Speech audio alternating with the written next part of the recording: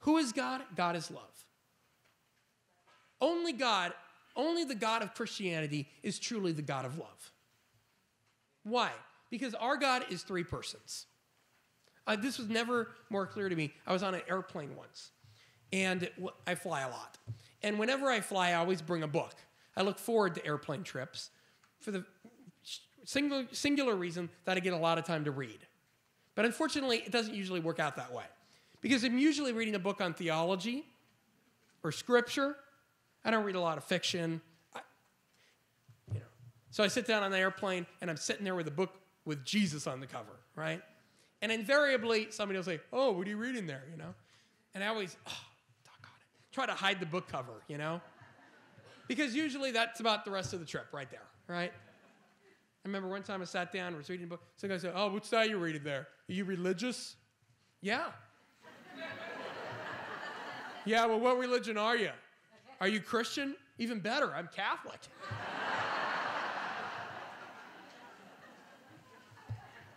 Well, son, he said, he was an elderly man. Well, son, by the time you get to my age, you'll realize all the world religions are the same. They're all the same. I said, well, actually, that's incorrect. And he said, oh, no, you'll find out when you get to be my age. And I said, no, that's actually not true. I teach theology. I have my PhD in theology. I've studied this quite a bit, and they're not all the same. He said, oh, yeah, how are they different? And I said, well, for one thing, Christianity teaches that God is love. And he rolls his eyes. He says, all the religions say that. And I said, yeah, but they don't mean it.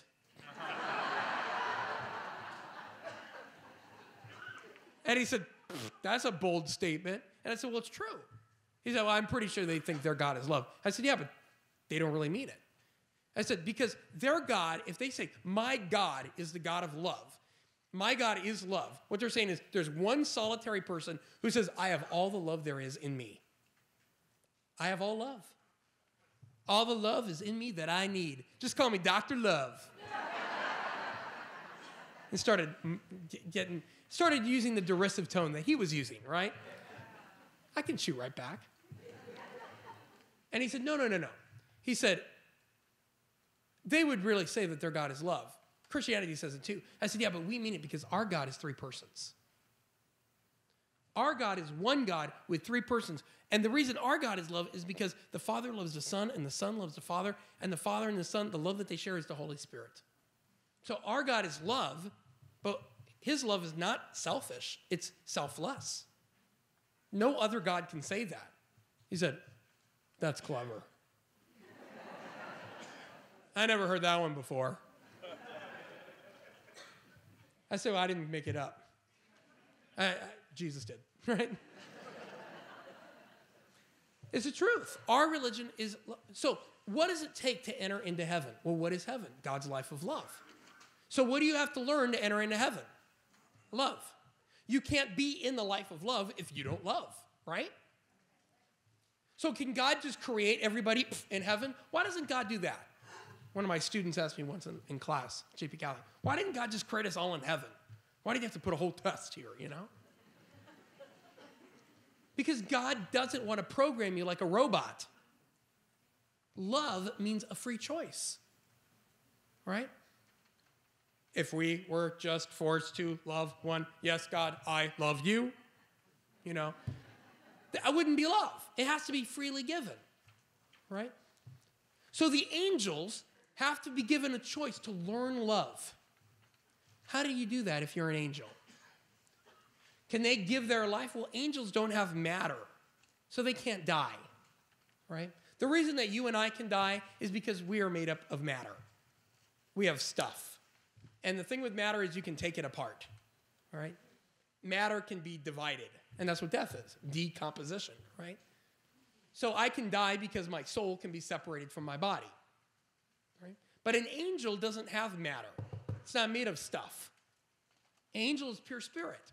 So an angel can't die because there's nothing to separate, right? Just pure spirit. So how does an angel learn love?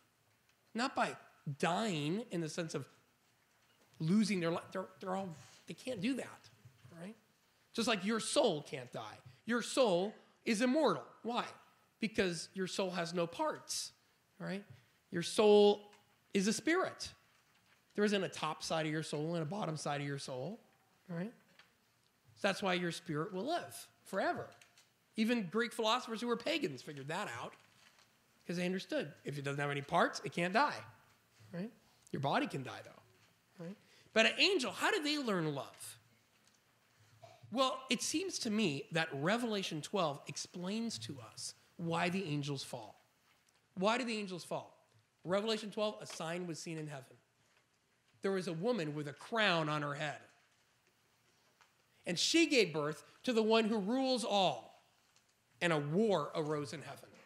Why did a war arise in heaven? Because what the angels saw is we are going to have to subject ourselves to a human? What are you talking about? Look at me. I'm an angel. I cannot die. I'm pure spirit. So powerful. And now we have to do what? Bow down to a human? I can't do that. That would mean squandering all the many gifts that God has given me. I have to lay that down of a dirty, stinking, rotten human being? So the fathers and doctors like Aquinas and Augustine suggest that the angels are aware in some way of the incarnation because of Revelation 12. And the devil sins in pride. He does not want to worship a man. And so what does he see? God is going to use one of them, make a human their head, that God himself will become a man? What a slight. Why not one of us? Why doesn't God become an angel? Now, at first you might think, this seems kind of silly. He'd be so prideful. And then you realize we see it all around us. You're riding down the freeway. Somebody cuts you off. You don't cut me off. You can cut other, you don't cut me off. You understand what I'm saying? Not me. Right? We see it from the time we're little kids, right? This is my side of the line right here. See this line in the back seat of the car? This is my side of the line. You don't come over into my side of the line. It's even worse if you're the older brother.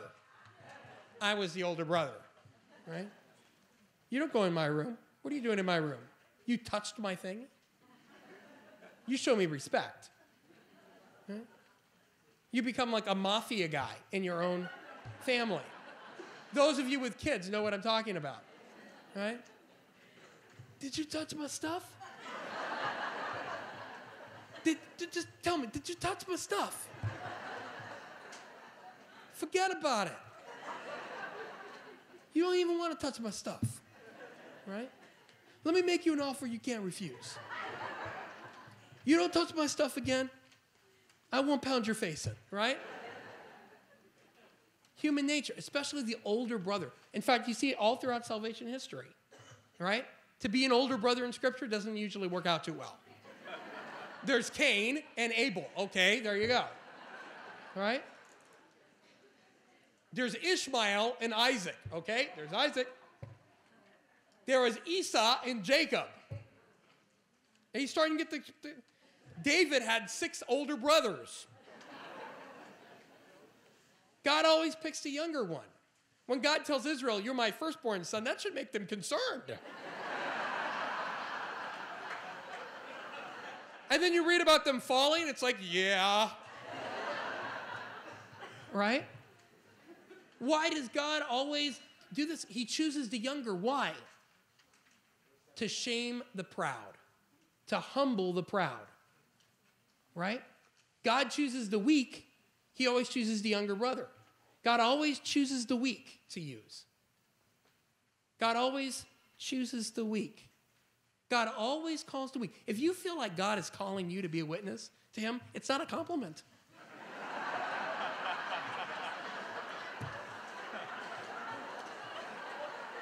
Don't get full of yourself. He picked you. Remember, there was Saul, the king in the Old Testament, the first king. He was tall, dark, and handsome, looked a lot like me. And What are you laughing for? Anyway, and then he fell until God raised up a shepherd boy named David. God always chooses the weak to shame the proud. God raises up a woman, and God becomes man, emptying himself, taking the form of a slave. And some of the angels say, oh no, we can't go there. That's not what this is about. So what does the devil try to do to those of us that God calls? What does Revelation 12 say? He is the accuser. The devil always wants to accuse you. God picks the weak. Embrace being weak. Embrace being small. Embrace being nothing. Remember what they said about Jesus? Can anything good come out of Nazareth? Remember that? I love it when people say, oh, you're at what school? John Paul the Great Catholic University? What's with that? I've never even heard of that school before. I've never heard of that. It's like, where is that? It's brand new or something?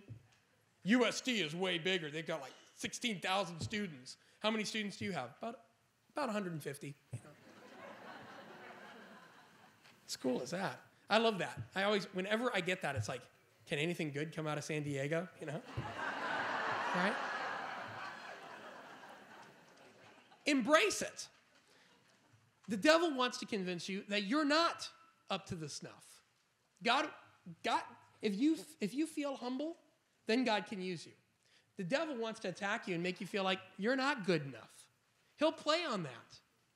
He'll remind you of all the sins that you've committed and all your weaknesses and all your limitations. Oh, I'm not smart enough. I'm not knowledgeable enough. I'm not a good enough speaker. I'm not a good enough communicator. I'm not holy enough. The devil always is there to accuse you, holding you back. I always say this. The next time the devil reminds you of your past, remind him of his future. Amen? Amen? Because God wants to raise up the weak to shame the proud. So what happens as a result of God revealing to the angels that their head, the head of all creation, because one creature will be the head of all creation. Who is that? That's Christ. Becomes man. Is going to be a man. The angels rebel. And so they turn on the head, Christ, and they follow one of their own. We're going to stick with one of our own. We don't want to follow one of those humans. We're going to stick with one of our own, the devil, Satan. By the way, this should be a warning against cliquishness. You know what I'm talking about? Sectarianism. Archbishop Fulton Sheen once pointed out that diabolical is related to the word to divide. Brothers and sisters in Christ, this is how the devil wants to destroy the church. He's the accuser. And so what he loves to do is get faithful Catholics to turn on one another. Oh, you're not Catholic enough because you don't say this prayer. Oh, you're not Catholic enough because you don't wear that t-shirt. Oh, you're too Catholic. You're a weirdo. Oh, you know, you're holier than thou. What the devil wants to do is tear us apart. That's the way the devil divides the mystical body. He's all about that, you see? He's the accuser. Whenever you feel that spirit of dissension, of gossip, what the Catechism calls detraction. What is the sin of detraction? Saying truthful things about other people that highlight their weaknesses. Well, I'm just telling the truth. That doesn't make it right. Doesn't make it right. There's no need to talk about other people's shortcomings and failures. We got enough enemies on our hands. Amen? Amen. We have enough enemies to fight. We have the spiritual powers behind the scenes, the devil and his angels. So from the very beginning, the devil sees a man, and so what does the devil want to do? I want to kill him. I want to slay him. Jesus says that the devil was a murderer from the beginning, that the devil sinned from the beginning, 1 John 3:8. In fact, the fathers of the church go back in the scripture into the book of Isaiah, chapter 14. There, the Lord says to the king of Babylon, the most wretched empire on earth at the time. And the Lord says to him, how you are fallen from heaven, O day star, son of the dawn. How you are cut down to the ground, you who laid the nations low. You said in your heart, I will ascend to the heavens. Above the stars, I will set my throne on high. I will sit on the mount of the assembly in the far north. I will ascend above the heights of the clouds. I will make myself like the Most High. But you are brought down to Sheol, to the depths of the pit. This is about the king of Babylon. But the fathers of the church recognize that this isn't about simply the human king of Babylon. Babylon is the image for the kingdom of hell. And so who is this ultimately referring to? Origen in the 3rd century says, it is most clearly proved by these words that he who formerly was Lucifer. What does Lucifer mean? Bearer of light. It comes from Isaiah 14, the day star. That the devil was the most powerful of all the angels. And so why does he turn on the Lord? Well, an angel can't die. But what is the equivalent of death for an angel? Divesting himself of all of his glory and bowing down at the feet of a man. Our Lord.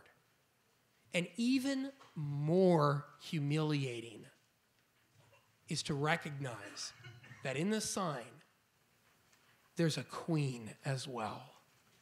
And who is she? The Blessed Mother. Queen of the angels. So because of this, the devil has hatred for humanity. Wisdom 2:24. But through the devil's envy, death entered into the world. Not because the devil hates man, but because God chose to become a man. And so what does the devil want to do? He sees what God has chosen over him, and he wants to degrade it. He wants to destroy it. I have a quotation here for one of my favorite theologians, Matthias Joseph Shaben. And this is how he explains the fall of the angels. He says this appalling mystery of sin, considered in its origin, becomes in turn a beacon which serves to throw light on the entire subsequent course of sin. It permits us to peer into the depths of hate with which the devil pursues man. He persecutes man not only because man is destined to succeed to the glory which he himself has lost, but much more because man is a member of the body of God's Son. The devil hates man. For one reason, because he sees that man will get that believers will get what he failed to attain. Misery loves company. Again, parents, you're aware of this, right? If you punish one of I remember when I was a kid, right? I do something wrong, and my mom would say, go sit on the couch till your dad gets home. And then I'd be stuck in the living room on the couch. So what was my mission? To bring all 4 of my sisters.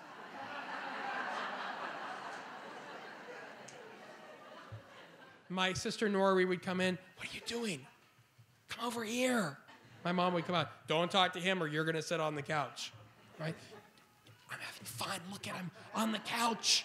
Look at him on the couch. This is so cool. Look at these pillows are like shield. I'm on a boat, you know. And before you know it, my dad would come home. There'd be 5 little kids sitting on the couch.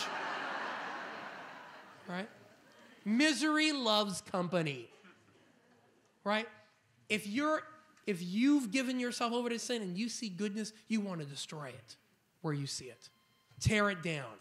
Point out all the faults. But even more, the devil hates man because man is united to God.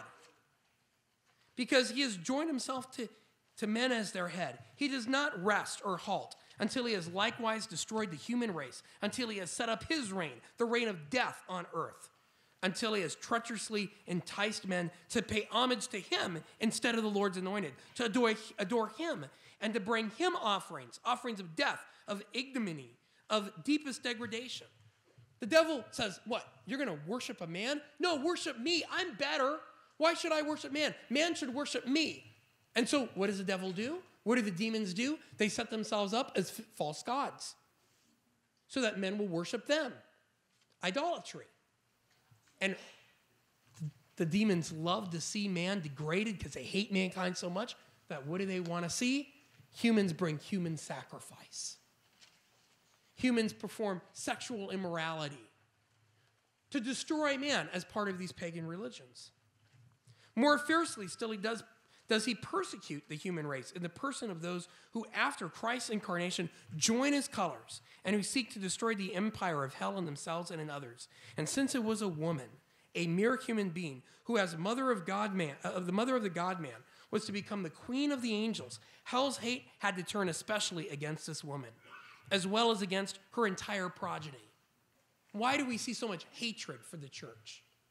Notice, when you turn on television, you don't see people say, "Oh, my Buddha," when they are frustrated. People don't take the name of Muhammad in vain. Have you ever noticed that? You know, people say, "Muhammad," "Buddha."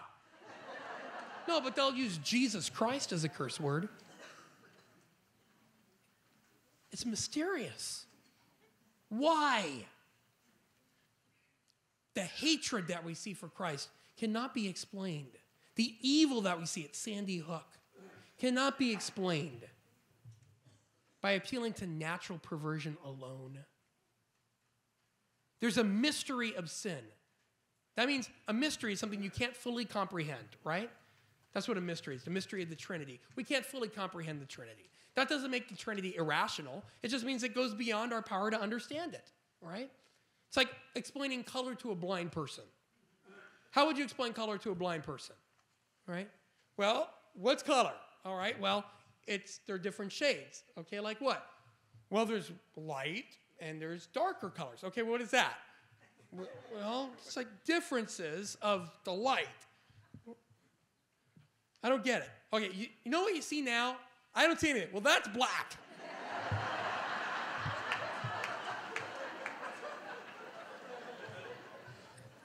What colors? It's kind of like warm and soft, and blue is kind of colder. Oh, so if I touch a color, it's cold? No. So if I put it in my mouth, it's cold? No. Well, then why is it warmer or colder? I don't know. That's what people say, you know?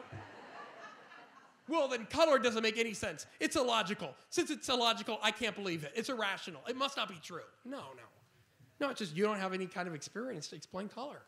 Well, the same thing is true of the Trinity in a certain way. The Trinity is beyond our comprehension. We just can't fully understand it. But the same thing's true of sin. There's a mystery of sin that we can't fully understand. And here I'm going to say something that I'm hesitant to offer, but because the fathers and doctors and John Paul II himself have mentioned it, I think I might as well bring it up. You're all familiar with the way the mystical body of Christ works, right? That we are all united in Christ, and that little good works can be grouped up with other people's good works, so that our little good works are able to do far more abundantly than all we could ask or think. Why? Because we're part of the mystical body of Christ. Amen? But did you know that John Paul II, quoting Augustine and others, speak also of not just the mystical body of Christ, but the mystical body of Satan? That we can say, oh, well, that's just a venial sin. That's not a big deal. But did you know that our little sins can be the cause of such great tragedy, we can't even get our minds around it? I think of that young man who shut up that school. And I don't know him, and I don't know if I can trust the reports. But what I hear is he spent a lot of time playing video games. Violent video games. And you might think making a violent video game is bad, but it's not that bad. It's just like, it's for entertainment, right? I mean, how bad can it? Well, this is what the mystical body of Satan does. He can take our little venial sins, and when he pulls them all together with the other sins that we're in league with every time we sin, he can use them to accomplish far more abundantly than we could ever ask or think. The mystery of sin. Shaban says, do not the awful atrocities of heathendom, particularly human sacrifices, the cult of foul vice in its most unnatural forms, as also the systematic attack against Christianity with all the weapons of falsehood and calumny, thus find their fullest explanation. The passions of men would never, at least on such an enormous scale, lead them to rage so ferociously against themselves. I mean, animals kill each other, but not with the kind of maliciousness that human beings do. The passions of men would never, at least on such an enormous scale, lead them to rage so ferociously against themselves and to attack the most exalted ornament of their race. This can be brought to pass only by the craftiness and deceit of him who envies them. But in giving heed to his promptings, they can and actually do arrive at such extremities that once the incarnation of the Son of God is laid before them and the command to adore them as their God, their King, and the source of their happiness is issued to them, they too break into fury, rise against a heavenly King with superhuman malice, vaunt themselves above him, and seek to destroy him together with his kingdom. Brothers and sisters in Christ, we need to open our eyes. What we see around us, even the small venial sins that we think are no big deal, are part of the empire of hell. There's the kingdom of heaven and the kingdom of hell. And the devil wants nothing more than to see all of us subjected to him. He thirsts for power, for might, for glory. And how does Jesus reign? From the cross. By giving himself in love. That is what it's going to take to enter into the kingdom of heaven. And we see it most beautifully in our Blessed Mother, when at the word of the angels, she says, "Let it be done unto me according to your word." Her consent to God's plan, her giving over her whole self, her whole life to our Lord. If we are going to confront the culture of death, we need to turn to our Blessed Mother and recognize that it's only going to be through following her example that we can overcome the wiles of the devil. We need to turn to Saint Michael, the archangel, and the angels that surround us and ask them to illuminate our minds, to help us recognize the small ways the devil is conspiring in our culture, to use even the smallest infraction as part of his plan. Let us ask the Lord to give us the same grace he poured out on the one who is full of grace, and ask him for the gift of faith. Tomorrow, I'm going to pick up on this talk, and I'm going to talk about the Bible and culture and why reason alone can't redeem our culture. We always fall into the temptation, it seems, every 4 years, whenever there's an election, of somehow imagining that it's going to be through an election that we might be able to redeem the world. And as I always like to point out, we forget Jesus lost the only election he was ever in. The crowd chose Barabbas. And yet, he saved the world, right? It's not going to be through political might that we conquer the devil, but as we read in Revelation 12, joining with the Son in loving not our lives unto death and being sons and daughters of his mother, following her example. Let us turn now in prayer and ask the Lord to give us his guidance. In the name of the Father, and of the Son, and of the Holy Spirit, amen.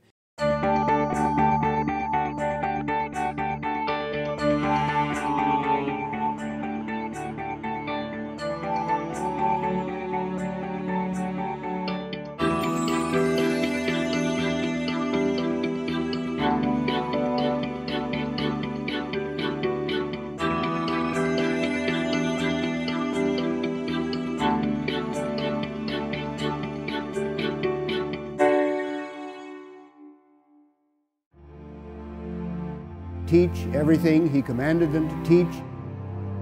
New ways to communicate God's word. Present positive images to our people. This message of truth and salvation. Culture of encounter. Gospel of Christ worldwide.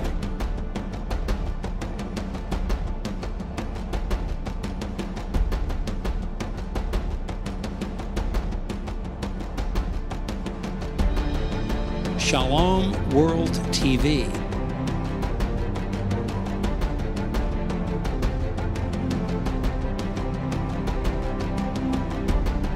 (24/7) Faith-filled, dynamic, virtue-building, commercial-free, family-friendly, Catholic charismatic channel to the whole world. Promote the gift of church teaching. dedicated for the new evangelization. Mentor the young into a deeper embrace of the Catholic faith. Wonderful contributions to the church. People of prayer.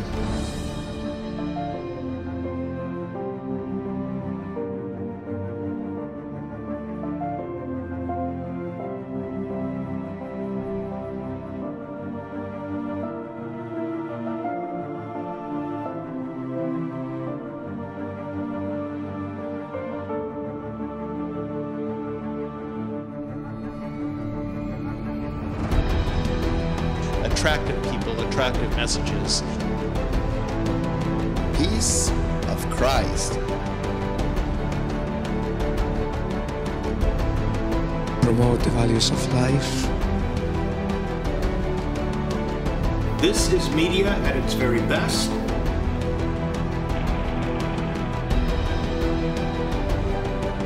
The voice of the church. With great love. Taking this to the next step. Shalom World TV. Shalom. Shalom. Shalom. Shalom. Shalom. Shalom. Shalom. Shalom. Shalom. Shalom. Shalom. Shalom. Shalom. Shalom. Shalom. Shalom. Shalom World, God's own channel.